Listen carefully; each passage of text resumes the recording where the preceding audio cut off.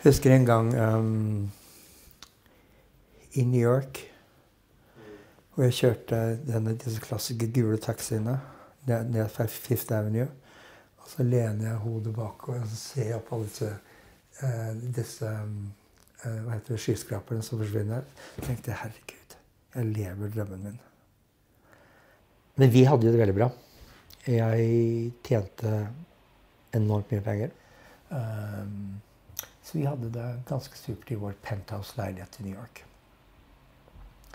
I New York så levde jo ute. Altså ute på livet og spise ute og gjorde ute. Vi hadde en fantastisk kjærlighetsvår og kjærlighetssommer som endte med at jeg ble innlagt på sykehuset på høsten i 83 med det man etter hvert kalte primærinfeksjon. Også forstadiet til AIDS da. Men det visste man ikke da at det var, eller? Nei, men det man kalte det i etterkant primærinfeksjon. Man så at overkant av 50% hadde dette som måtte de bli syke med å bli smittet, og så ble de bra igjen, og så noen ble syke, noen ble bedre, ikke sant? Så var det det. Så den primærinfeksjonen, det mer sånn influensaktig? Ja, jeg hadde ganske mye mer enn det da. For det kan være holdende lymfer, influensasymptomer, du går veldig ned i vekt, nattsvette, diarréer. Så du skjønte at det var noe alvorlig som kanskje var, eller et eller annet, Altså avisene var jo fulle av dette her, ikke sant? Dette var jo 83. Det var jo ikke noe annet i avisene. Nei. Og det som det var også, altså man jo veldig flink til å prøve å finne et sted hvor du selv kan ikke være del av det. Så for da var jo bodybuilding veldig stort i USA, så veldig mange var på den bodybuilding-bølgen, og veldig mange så ut som pumpa Michelin, ikke sant?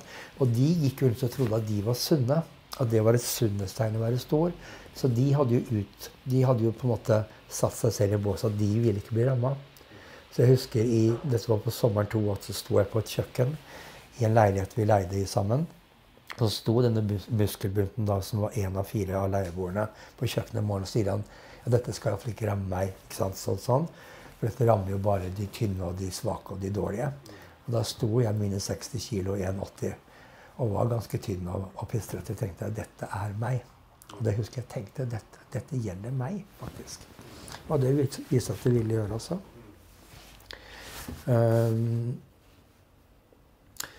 Ja, så jeg ble jo innlagt da, på sykehuset. Så jeg ble innlagt på sykehuset. Det var så ille at jeg ble innlagt på sykehuset. Og de sjekket jo det man sier i huet og ræva. Og de fant jo ingenting, for det var jo ikke noe ting å finne. Det var jo ingenting å finne på blodprøver. Så jeg ble jo bare utskrevet, for jeg ble jo, også de verste symptomene ble jo borte. Jeg ble utskrevet, og da husker jeg at jeg gikk til en kirke som lå like ved sykehuset. En katolsk kirke, for de sto jo alltid åpne med dørene. Så bare gikk jeg inn der på morgenen jeg ble utskrevet, og så gikk jeg helt frem til alt. Jeg gjorde litt som jeg så hva de gjorde, med dette vannet og dette korsing og sånn. Så jeg gjorde alt på en måte riktig.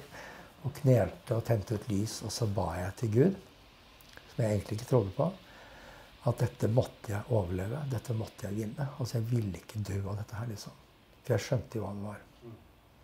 Men så gikk jeg inn i en fornektelse da, en periode. Jeg tror jeg gikk ganske inn i fornektelse, ja. Som sagt, i 83. Møtte Joel. Jeg tror han var smittet allerede han kom inn i vårt forhold. Så om det var mitt virus eller det vet jeg ikke, for hans forrige kjæreste døde også like. Alle døde, altså. Det er helt jævlig, altså.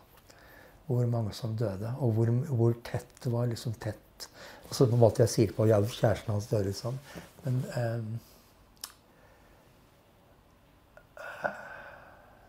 det var så helt jævlig, altså.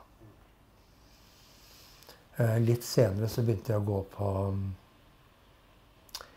sånne gruppeterapi-sessions, hvor det var et rom som var like stort som en kinosal, hvor vi satt på rad og rekke. Nei, det var ikke så stort, det var stort i hvert fall. Hvor det var da coacher som hjalp oss å snakke gjennom ting, og da satt vi på rad og rekke med alle våre diagnoser. De fleste var tynne som lik, blålilla med karposis. Det var nesten bare menn, så begynte etter hvert å komme litt flere kvinner. Og da var det sånn gruppeterapi-greier, da, på en måte, å få grine ut og få snakka ut. Og det var nesten som A-møter i hiv, liksom, på en måte. Gikk på de som ammen i kjerka, for jeg hadde så behov. Dette var som sagt litt senere. Hadde så behov for liksom det å jeg vet egentlig ikke hva jeg hadde så veldig behov for. Men så ble jeg syk igjen, da. Med en influensa som aldri ville bli borte. Og gikk til da min insurance-lege. For jeg hadde en type insurance som gjorde at jeg måtte bare gå til et spesielt legesenter. Og hun ville hun sa, jeg er helt sikker på hva du har. Vi bør finne det ut ordentlig. Så sa jeg, det tør jeg ikke. For jeg holder på å søke om green card. Og jeg tør ikke, jeg stoler ikke på noe, så jeg tør ikke ha... Så sa jeg, du kan gjøre det anonymt, så jeg tør ikke. Så sier de, kan vi ta en prøve for å se hvor sterkt immunforsvaret ditt er? Og så sa jeg, det kan jeg gjøre. Så gjorde vi det, og da var det T4-tallet, eller da CD4-tallet på 200. Og det er jo så å si AIDS-diagnose. Det skal jo være 1500. Og da var det jo liksom ikke noe tvil lenger på det. Da var det liksom og da måtte jeg vite. Så da gikk jeg og tok prøven anonymt, og da var jo den selvfølgelig positiv. Og så gikk Joale-testet, det var også selv positivt. Men det var en gledens dag. Da visste jeg, nå vet jeg det helt sikkert. Så vi hadde en kjempesvær middag den kvelden med alle vennene våre. Og vi gråt og vi lo og vi... Og da hadde jo så mange av oss hatt så mange venner døde.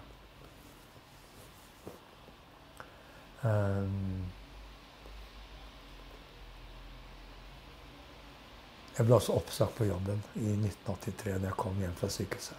For det var så tydelig. De turte ikke ha meg på jobben, så jeg ble sagt opp.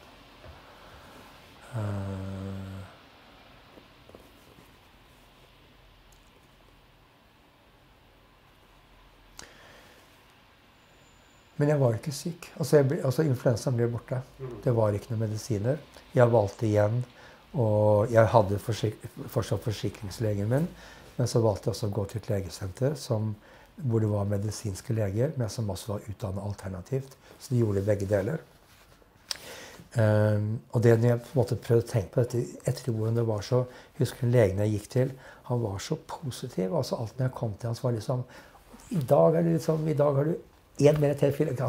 Han tok alltid fatt i det som var positivt. Og så kom han etter hvert med det som på en måte var da, ja. For det var jo ingen medisiner, det var jo ingenting. Og så kom ACT, hvor da ACT og alle i USA på en måte sa dette skal vi ha. Det var jo egentlig en gammel medisin som ble da reinvented, på en måte refunnet. Og igjen så kom da min intuisjon meg i møte og sa at dette skal vi ikke ta. Så jeg tok aldri ACT. Og det har jo nå, de fant ut av når revolusjonen kom med medisin i 1996, at de som hadde tatt ACT, hadde en dårlig respons på de nye medisinene. For den hadde en sånn virkning med en gang? Den hadde en boostet immunsystemet veldig. Og så bare forsvant? Ja, så gjorde den det vondt verre. Ja. Og det som det gjorde, som jeg synes var verst, var på en måte at jeg synes at de som gikk på ACT, du kunne se det. Okay. Det ble på en måte litt gjennomsiktig, håret ble gjennomsiktig, på en måte veldig tydelig i gatebildet hvem som gikk på ACT og ikke. Så det ble veldig tydelig. Og jeg vet, altså alle vennene mine visste at jeg var hiv, alle på jobben, for jeg fikk jo en ny jobb etter jeg ble sparket, alle visste. Det var liksom aldri noe jeg skjulte. Det var ikke noe, hvorfor skulle man det liksom? I USA. Og jeg tror også mener å oppfatte at homofile miljøet så heller ikke ned på oss, fordi alle, jeg tror liksom på en måte at alle så på seg selv. Man visste jo ikke. Når det gjaldt alle antok at alle var hiv-positive. Og så tok man forhåndsregler. For det var jo ikke, man gikk jo ikke og testet seg en masse i USA heller. Ja, testen kom jo først i 85 eller noe. 85, ja. Ja. Men før det så hadde jeg ikke noe behov for å være, da var jeg jo sammen med Joel. Men jeg oppfattet i hvert fall ikke at det var noe sånn negativ følelse mot meg eller oss, eller noe, den veldig skyldfølelse som jeg oppfattet at det var her i Norge da. Selv om det var veldig mye dommedagsprofeter og veldig mye predikanter og veldig mye som kom ut og snakket om straff fra Gud og alt mulig sånn i USA også, det var det jo. Men så fikk jeg jo innvilget green card i 91. Og jeg visste jo at jeg var hiv-positiv. Jeg visste jo at jeg ikke ville få green card. Men jeg trodde jo på den hellige ånd, som da på en eller annen slags måte ville komme og redde meg. For jeg hadde jo ikke noe plan B. Og så jeg skulle jo være i USA. Så jeg måtte jo bare tro på at det måtte skje et eller annet, så at jeg ville få innvilget green card. Men det fikk jeg jo ikke. Så da var det ut av USA. Da måtte jeg forlate USA. Men så sier advokaten min, jeg kan bevise på en måte at du er smittet i USA, ergo har USA ansvar for det, så du kan være her resten av livet, men da kan du aldri forlate USA. Og det var ikke alternativ. Så da brukte jeg 3 år, fra 91 til 94 på å nedlegge, for jeg hadde eget firma. Jeg hadde eget merke i H Älgenäs Eliassen, som jeg da brukte 3 år på en måte å avvikle, gjøre om, firma fortsatt med på en annen måte, ansette folk. Altså jeg brukte 3 år da på å avklimatisere meg for å komme tilbake til Norge. Men heldigvis så men da fikk jeg en midlertidig arbeidstillatelse. Så da kunne jeg reise tilbake til Norge, og så da at Norge hadde en fantastisk utvikling. Og tenkte at jeg kan faktisk bo her. Jeg tror jeg kan være her. Så da kom jeg hjem i 94. I samband med 1995 så ble jeg ikke så veldig populær i det homofile miljøet. For de leste jo også aviser. Ja. Så jeg var ikke den mest populære på London. Jeg var single og hadde lyst til å gå ut, men de ville ikke at jeg skulle være der. Og det ga de uttrykk for. Ja. Sånn som er jo ikke dau enda. Dyttet ned fra en stol en gang, og fikk virkelig følelsen at her er jeg ikke velkommen. Og da gikk det en faen i meg at dette kan ikke jeg akseptere. Så heldigvis hadde jeg andre venner som var hiv-positive, som også var litt trøkk i. En venn av meg, Charles, og jeg bestemte at vi bare tar London. Så vi inviterte en hel gruppe med venner som var amerikansk-norske ektepar, homofile. Jeg likte veldig godt, for da fikk jeg snakket engelsk. Og så begynte vi så dannet vi en klubb som het Fredagsklubben. Og da gikk vi på London hver fredag etter jobb til pils. Og da var det en gruppe først som var veldig høylytte amerikanere og nordmenn, som ikke hadde noe med hiv å gjøre, bortsett fra 2 av oss var hiv-positive. Og så begynte vi å invitere andre venner, og til slutt så var det den svære gjengen som tok det svære hjørnet med en gang du kommer ned trappa på London, hver fredag etter jobb. Og det ble faktisk en klubb. Fantastisk. Så mange hiv-positive. Alle av de er døde nå, bortsett fra jeg. Og ikke Charles, men han dro tilbake til USA. Men den største revolusjonen var i 1996. Da plutselig, som lyn fra klar himmel som heter, så kommer det meldinger om at de har funnet disse medisinene, disse kombinasjonene av medisinene, denne medisincocktail som de tror kan bremse eller stanse hiv-viruset. Og så gjorde de et studie med 10 personer her i Norge i 1996 på høsten. Og så ble medisin tilgjengelig for alle i 1997. Og da var jeg ganske syk. Og var hos da min nye lege. Nei, da min første lege, Dr. Brun. Og da sier han at nå er medisinen her, du må begynne, for nå er T4-alltid er så lavt, at du må bare begynne medisinen nå, for nå er de tilgjengelige. Og da turte jeg ikke, for da var jeg på vei til USA, for å jobbe i 2 måneder. For det jeg ikke har sagt, er at det firmaet som jeg forlot I 1994 dro jeg tilbake til 2 ganger i året jobbet som konsulent for. Så jeg dro da i 1996 på høsten, og så dro jeg da på våren i 1997. For jeg turte jo ikke ta medisinene til USA, for der fikk du ikke komme inn som hiv-positiv. Og så var det som vi snakket om disse bivirkningene, at jeg turte faktisk ikke, for det var alle bivirkningene. Så jeg sa jeg venter til jeg kommer tilbake fra USA. Og da var jeg så syk i USA. Jeg var så syk, altså. Men jeg klarte jobben da. Klarte å jobbe meg gjennom disse 2-3 månedene. Og kom tilbake på forsommeren i 1997. Og ble så også nesten båret ut fra flyet. Altså jeg var så syk. Og da hadde jeg fått AIDS. Da hadde jeg karposisarkom. Og så hadde jeg store betennelsesvæsker i magen. Men da var jo medisinen der. Så da fikk jeg jo medisinene og ble bra etter hvert. Men igjen så var det fordi at immunforsvaret så lavt, så klarer jeg ikke å takle infeksjoner. For da hadde jeg store infeksjoner innad i maven og ble liggende på sykehuset hele sommeren. Og var 50 kilo. Hadde T4-tall på 20.